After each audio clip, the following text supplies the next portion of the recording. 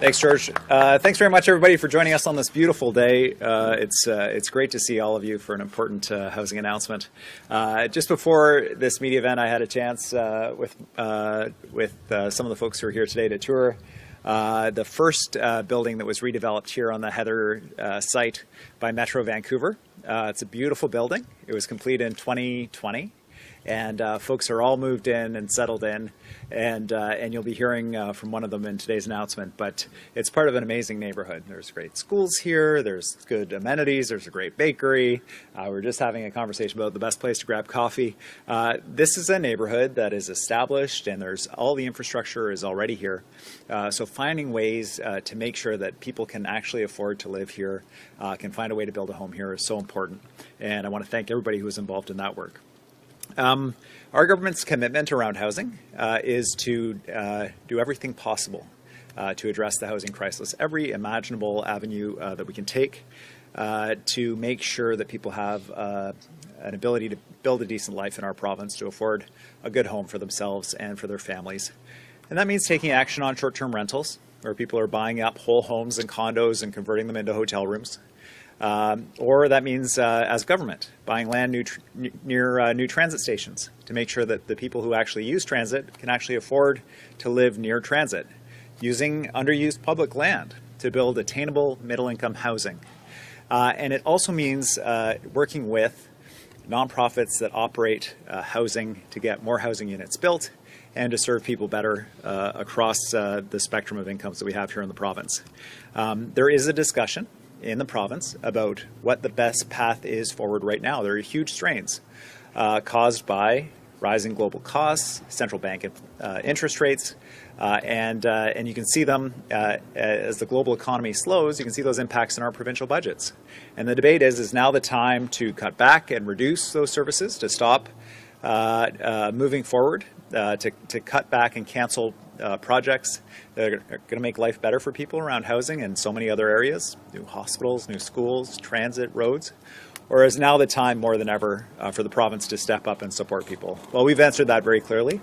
We believe that now is the time to support people with the big challenges that they face, and it's a discussion that will be ongoing over the next few months, but I think critical, more important than ever, that we're responding to the massive population growth we're seeing in the province, the big challenges around housing, around delivering high-quality health care and education and public services that people count on, well supporting people with the cost of living.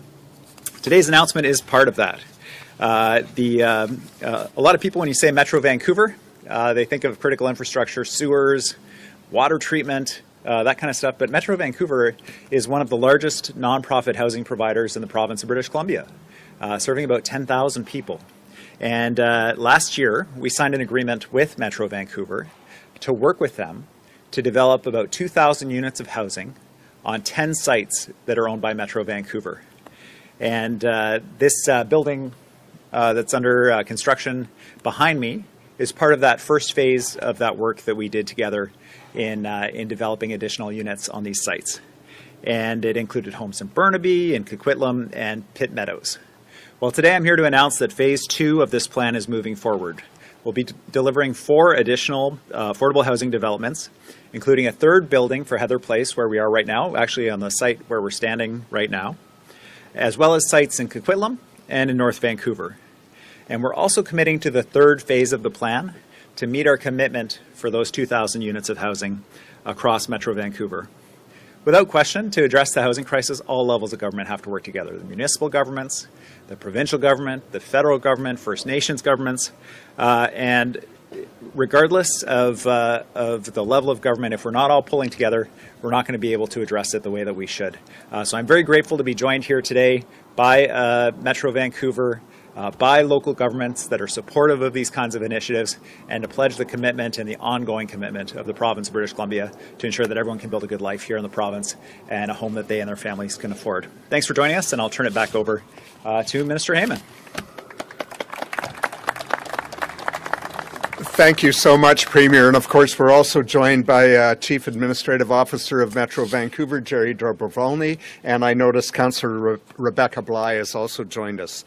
The housing development behind us is just one of many, as the Premier's noted, that are underway to build homes for people and ease the housing shortage in our community. I'm particularly happy to be standing in front of the building that's going up and on the site of another building, because in 2013, when I was first elected, housing was a critical issue, as it still is in this constituency, and Heather Place, in the old buildings that preceded the beautiful new one you see on the right, was filled with people concerned about their future, living in buildings that they knew needed to be replaced. They didn't know what would come next. So I want to personally thank Metro Vancouver for making the changes and responses that were necessary to assure the tenants that they would continue to have a place living here in a new Heather Place if they wanted to. And the ones I've talked to who moved into new units are so appreciative. To share more about what we're doing to tackle the housing affordability crisis, I'd like to invite Minister Ravi Kahlon to the podium. Thanks, Bruce. Appreciate it. Thank you. That's great. Thank you so much. Thank you, George. And I too want to acknowledge that we're on the territory of the Coast Salish peoples, Musqueam, Squamish, and Tsleil-Waututh nations. And of course, housing affordability is a key issue that we're working to address. The housing market has had a profound effect on every single household in British Columbia. In fact, I would argue across the country. Population increases, global inflation, rising interest rates equals pressure on the housing market. We have had in more than 20,000 homes delivered here in Metro Vancouver through direct investments as well as through legislative changes. Metro Vancouver's MOU that we signed was about adding 2,000 new and redeveloped homes here in Metro Vancouver. And Phase 2, of course, announced today, kicks off nearly 700 homes that will be new homes that will be built within our partnership with Metro Vancouver. We are contributing approximately $226 million to this next phase of projects, building on more than 600 homes that were part of Phase 1 that we had brought forward last year. The projects that are identified in this phase include 670 new and redeveloped units, with approximately 515 of those are being net new units. So we have redevelopments at Malaspina Phase 2 in Coquitlam. There's a redevelopment of Park Court in Coquitlam, new development called Riverside Drive in North Vancouver. I'm sure the mayor will be speaking about the exciting that is for the community. And of course, here, Heather C development in partnership with Vancouver. And I think it's important to say that the first phase of Heather Place A, which is just across from us here, has already opened. It's got 67 units that are open for low and middle income families. People are already moving in, which is really exciting to see. And to see people moving in there and knowing there's more people moving into this amazing neighborhood is quite exciting. All of this is in partnership with local governments. And this isn't by itself. We have 4 themes that we focus on with our Homes for People strategy. First is, of course, addressing speculation in the marketplace, speculation and vacancy tax, ensuring that people that have homes, that have investment homes, are actually renting them and not leaving them empty. Second is, of course, reducing red tape to get more housing built through small-scale multi-unit, to get more transit-oriented development, and a lot of that is happening here in Vancouver. And third piece is to address the existing housing stock and ensure that we're able to protect housing through the Rental Protection Fund. And I was excited to be in Vernon yesterday to announce more homes that were being protected and renters being protected along the way. And of course, lastly, nothing can be done about the housing crisis without governments directly investing in affordable housing. And that's what we're doing here in partnership with Metro Vancouver. So I'm excited about the partnership. I'm excited about all of our local government partners working together with us to ensure that we have housing available for people in our communities. So I'll pass it back to Minister Heyman. Thank you so much. Thanks so much, Ravi. This is such a great announcement, the continued commitment of the government of British Columbia to support people with housing across the province. I'd now like to invite Vancouver councillor Peter Meiszner of the Metro Vancouver Housing Committee to share more about our partnership and the projects that we're helping with for the people in Metro Vancouver. Thanks, George. Thank you, Minister Heyman, for that very kind introduction. I'd like to also acknowledge with much honor and respect on behalf of Metro Vancouver that our regional district is located on the 10 shared territories of 10 First Nations. So today we're gathered here on the traditional territory of the Musqueam, Squamish, and Tsleil-Waututh people. And on behalf of Mayor Sim and City Council, I welcome all of you to Vancouver on this beautiful afternoon. So I'm not just joining you as a Vancouver City Councillor today, I'm also joining you as a member of Metro Vancouver's Housing Committee, where we're working to provide more affordable rental housing across the region through our nonprofit, Metro Vancouver Housing. And I'm so proud to be part of this committee and this organization that provides thousands of affordable homes for families and people across Metro Vancouver. So important every day, but especially in the housing crisis that we find ourselves in right now. So the Metro Vancouver region is an amazing place to live, as we all know, but unfortunately we hear all too often from people who are struggling to keep a roof over their heads. And housing affordability is one of the greatest stresses for people in Metro Vancouver, and all orders of government are working together to address this issue. We know that people need safe, affordable places to call home if we are to address the affordability issues facing our region. So that's why Metro Vancouver Housing and BC Housing have joined forces on a multi-phase collaborative plan to build thousands of good, safe, affordable homes throughout the region. Metro Vancouver Housing is one of the largest nonprofit housing providers in BC, with a 50-year-plus track record of developing and operating safe and secure places to live. Today, we serve close to 10,000 people with 3,400 affordable rental homes at 49 sites across the region.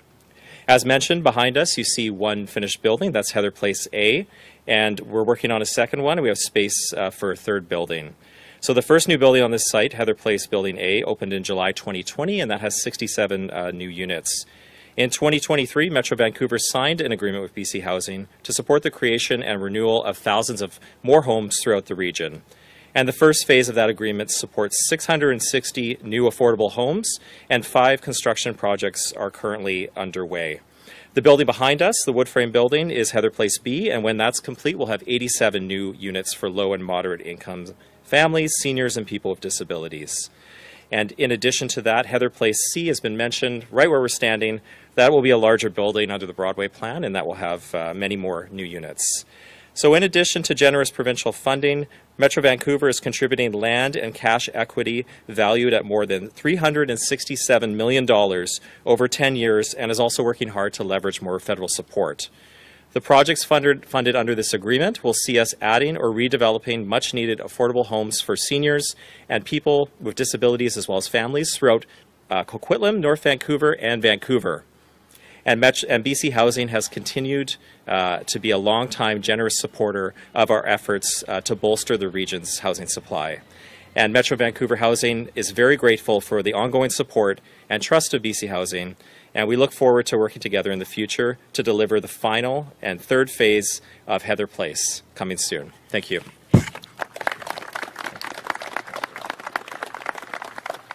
Thank you so much, Peter, for your remarks, for the partnership. We're looking forward to seeing the results of more investments in the future.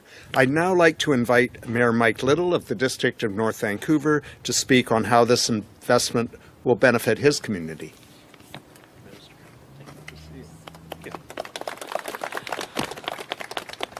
First of all, this is the coolest. I've got a mic stand that goes up and down. I think I have the Premier to thank for that. My name is Mike Little, Mayor of the District of North Vancouver, and it's my pleasure to be here with you today to recognize this important milestone in producing safe and affordable housing in our community. For the District of North Vancouver, we've been working very hard with the provincial government and other agencies to be able to produce affordable housing in our community in a very challenging environment where we have supply chain issues, labor issues, and it's very hard to put together a project with all of the financing in the right place and make it happen. And so what has to happen is all of our agencies need to get rid of the barriers, work together, and try to all contribute in ways to produce genuinely affordable housing. And one of our challenges is that we've been participating with Metro Vancouver on the housing side for a very long time. And about even though there's 10,000 units produced, we actually didn't have any in the District of North Vancouver. And so our council, when they were elected, decided that that was one of the projects they wanted to deliver on in our community. And we set out to identify a site. We put the proper zoning in place in order to be able to uplift it and make sure that it had a viable project that could be put together there. And so it was that commitment from our council to seek out this project and try to get near the top of the pile as best we can, because we want to be a part of the solution too. We want to make sure that our community has a mix of housing, including affordable and safe family-oriented housing. And the Riverside Maplewood community is going to be a fantastic place for the people who are coming into this. It's walkable, it's safe, there's lots of services in that area. And so I think we're all going to be very proud of what we can produce in that space. It not only takes us all breaking down the barriers between our organizations and working with the region, the province, the municipalities to make that deep dive affordable option available in our community. But I did want to say one other additional special thank you today. We can't do this without the construction workers who are committing to come to our communities and be in our communities and help us build these facilities. Sometimes it's not always a beautiful sunny day like this, and you overcome incredible challenges to produce this housing. But without your commitment, we can't build it. And so I did just want to say that on behalf of the District of North Vancouver, thank you to the partners for coming together to be able to make this happen. Thank you to our community for supporting us in setting aside the land for this purpose, but also wanted to say a great big thank you to all of the construction workers and people who are actually going to put this project together for our community. We can't do it without you. So on behalf of our community, thank you very much.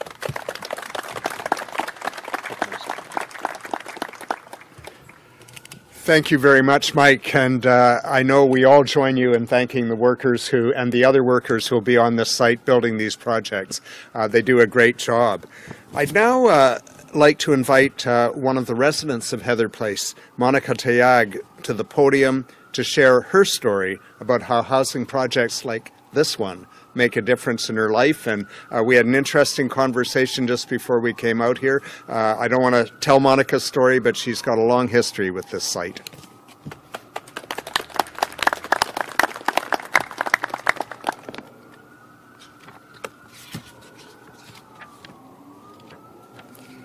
I'd like to begin by expressing my gratitude for the childhood I had and my home on the unceded territories of the Musqueam, Squamish, and Tsleil-Waututh nations. Although low income, my childhood was rich in nearby green spaces and playground options. Growing up, us neighborhood kids would meet on the slides, play until bedtime, only to meet the next evening, the evening after, and the evening after that. The long-awaited transition to the new Heather Place has been uplifting.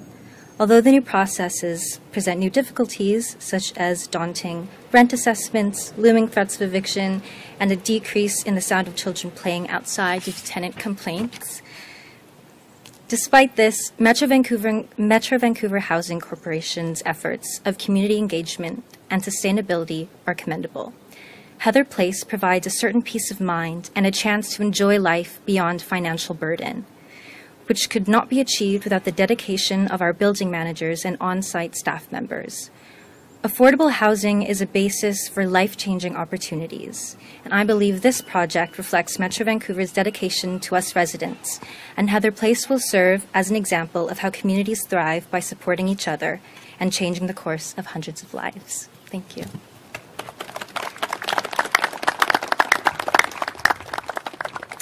Thank you so much, Monica.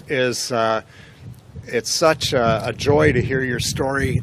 I know that people who've lived in Heather Place have formed and will continue to form a great community here. We now have time for questions. I think, Jimmy, you're going to moderate it. Over to you. Person as well as those on the phone line. For those on the phone line, please press *1 to enter the queue, and you can unmute your phones right now, and you'll only be audible when you get called upon. All members of the media will be limited to one question and one follow-up. We're going to begin on the floor today with Penny Duff-Lewis from CTV News. Go ahead, Penny. Hi, Premier. I just wanted to start out with a question for a colleague. In January, you promised the public answers in the death of 6-year-old Dante Lucas. Now that criminal proceedings have ended, are we going to see a public inquiry in this case? Thanks, Penny. This is an horrific case, a terrible death of a child under appalling circumstances that resulted in criminal charges and convictions. For the province's side of this, our duty, our obligation to get answers both for policymakers on our side to make sure that the province does everything we can to prevent this from ever happening again, but also for the public so that they have clarity about what went wrong and what's being done to address those issues. There are two processes that are underway. The first is the representative for children and youth is undergoing a thorough investigation and will report out publicly. Also, the coroner is doing a full investigation of this death. Both of these investigations were held up by the criminal process. They are not allowed to interfere in that criminal process, and so they wait until that's concluded, and so that work is well underway. There's also ongoing litigation, as I understand it, in civil court as well. The answers will be given to the public about what happened and what is being done to address that terrible death and how we're going to prevent them in the future. And Penny, do you have a follow-up question? I do. I know cybersecurity has been a really big issue for your government right now, and the hack from the First Nations Health Authority, there's already material on the dark web. So I want to know, are you going to be committing to more resources, whether that's people, whether that's money for provincial agencies and related agencies like health authorities to try to combat what seems to be a rising threat? Well, there's no question, and I think British Columbians, you see it too on your cell phones and in your online transactions. There is a growing cyber threat to information and to our financial security as British Columbians, and it's not unique to us, it's worldwide. We have seen high-profile retailers like London Drugs be the victim of ransomware, and now the First Nations Health Authority. For our part internally within the provincial government, in 2022, we deployed additional resources to be able to detect and prevent cyber threats. That enabled us to detect and begin the work of addressing the cyber attack we've faced from a state-level actor here in British Columbia.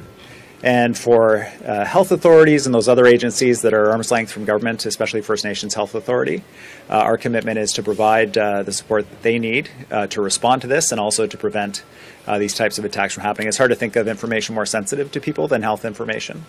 And our commitment is to First Nations Health Authority to support them with whatever they need to respond to this very serious incident. Our next question will come from Will Dinette Paul from Radio Canada. Go ahead, Will Dinette. Thank you. Good afternoon. So I just want to add to that question regarding cyber attacks. After what happened to the BC First Nations Health Authority, how concerned are you about this type of event? And also, do we have the tools here in BC to deal with those cyber attacks? These three very high-profile incidents that took place in very close timing, the London Drugs incident, the state-level actor attack on British Columbia, and the First Nations Health Authority hack, are close in time, but as best we understand it, unrelated. The threat to people's information and their financial security is very real and growing worldwide.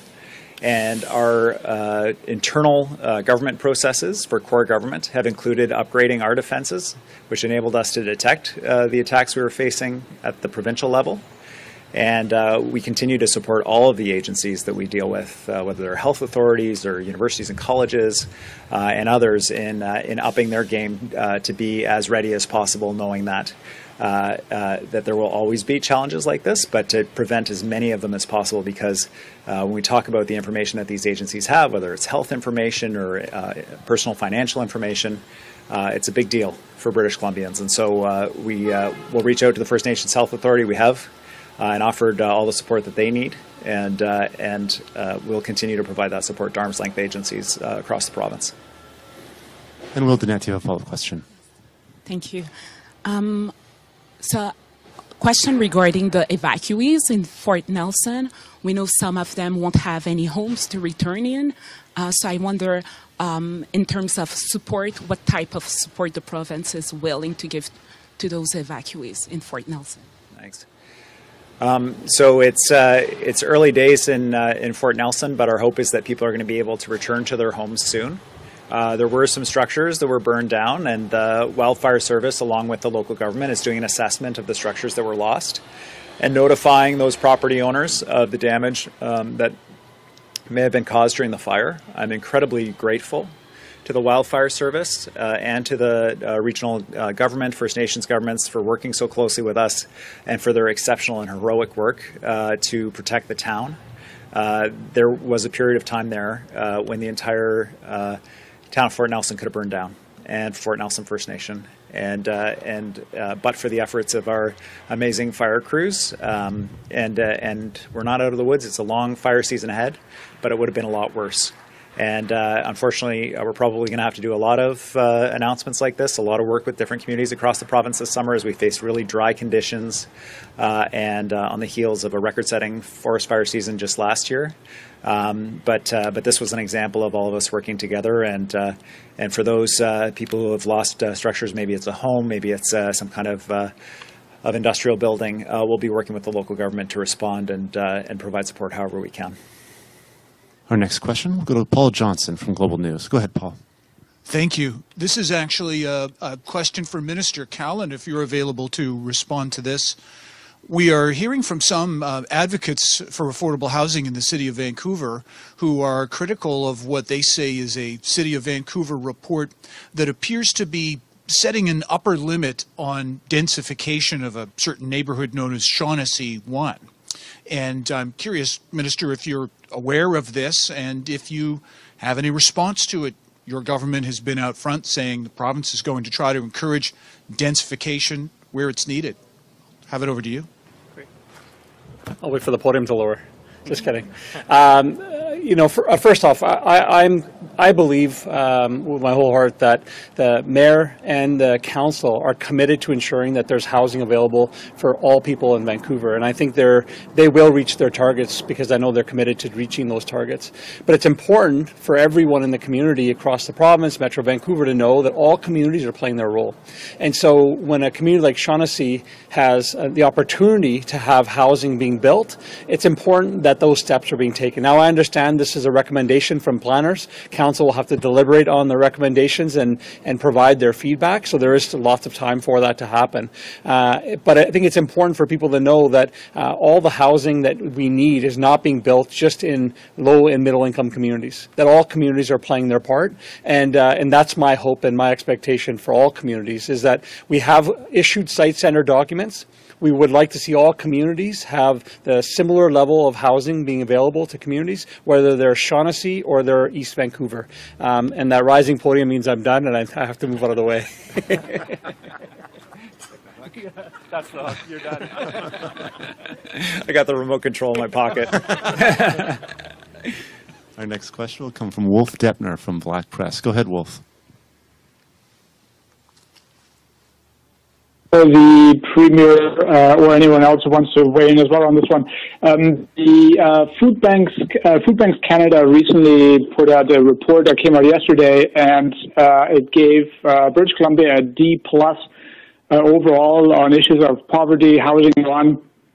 But the province gets an F on people spending more than 30% of income on housing, people having trouble accessing healthcare. And also when it comes to support for individuals who live below the poverty line. What's your government's response to this report? Well, the issues facing many British Columbians around affordability are serious and ongoing. Today's announcement is just one example of how we're responding to one of the biggest drivers of affordability for people, which is the cost of housing. And for British Columbia, when the Bank of Canada raises interest rates at a record pace that we've never seen before, it has a disproportionate impact. This has always been a more expensive place to live. But when people are renewing their mortgages, when they're seeing their debt payments go up dramatically, it impacts affordability for them generally. And this has a very significant impact on those who are most vulnerable.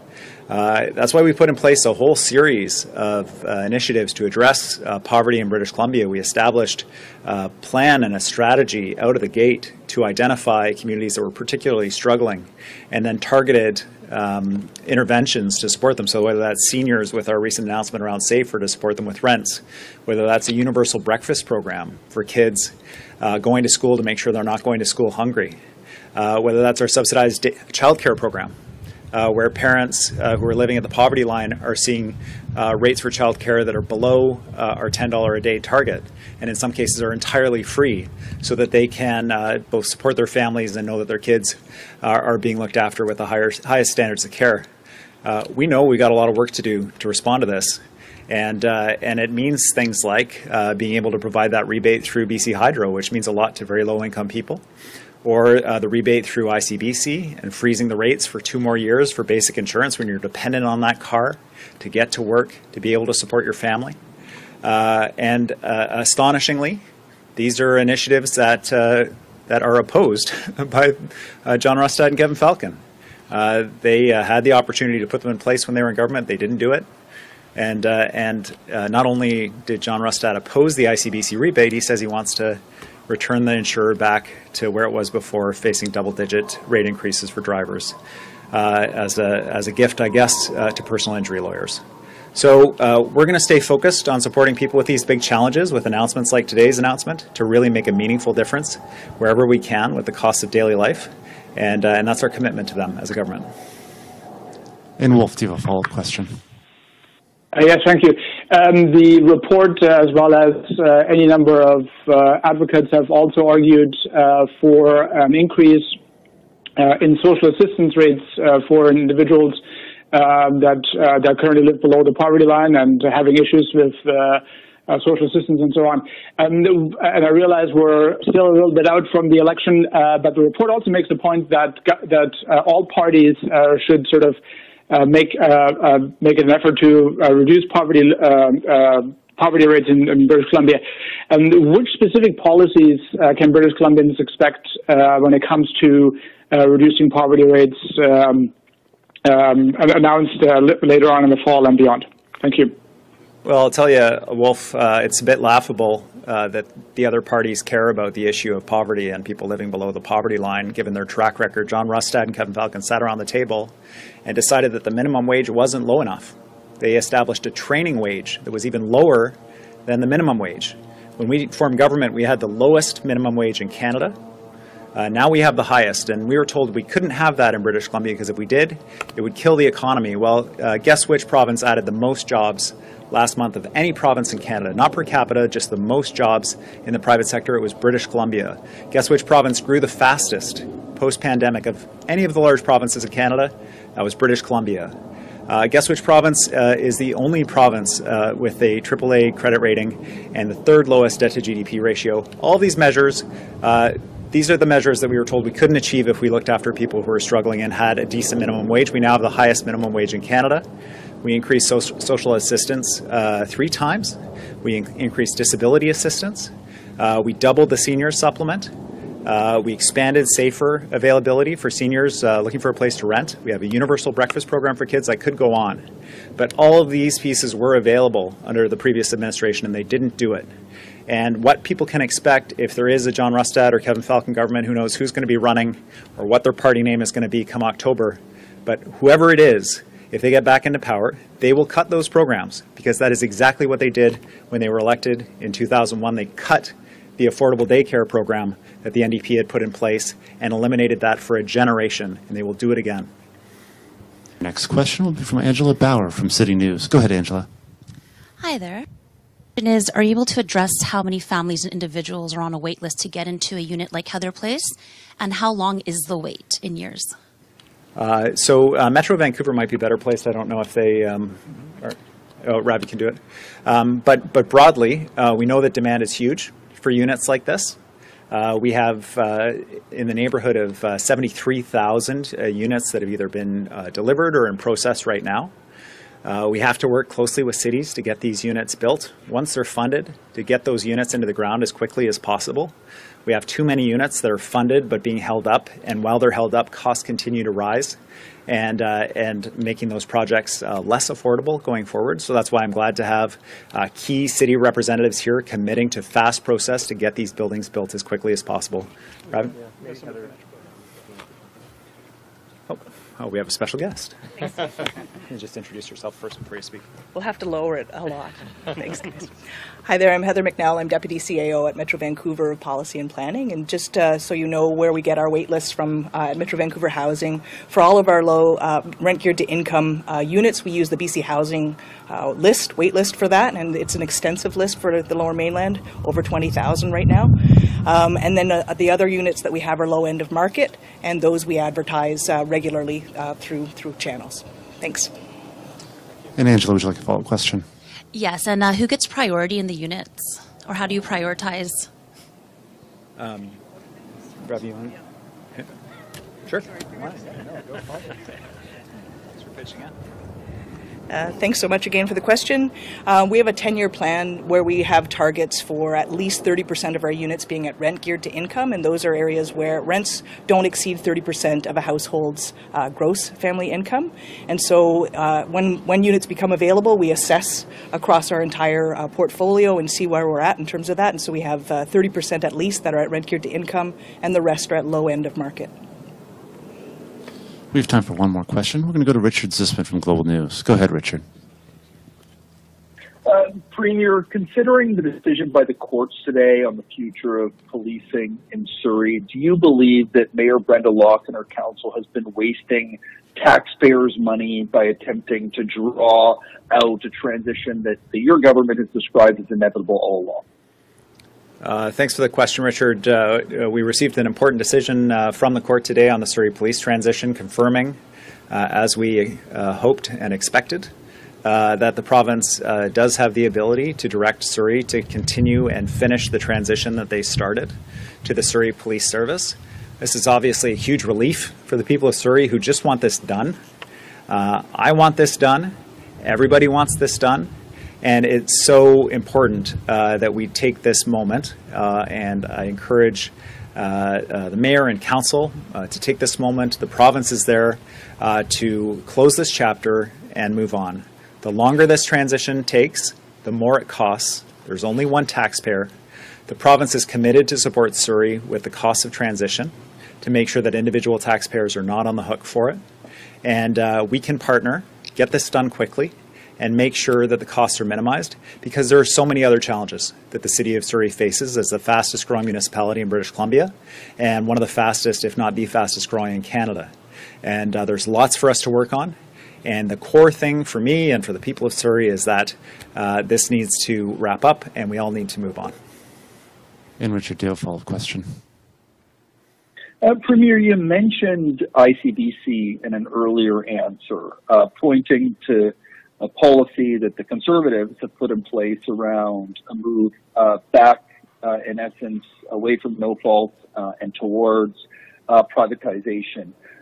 What do you make of the concerns some British Columbians have raised that they don't feel supported by the new system, the enhanced care system? In some cases, people don't believe they've been made whole when involved in an accident that was no fault of their own.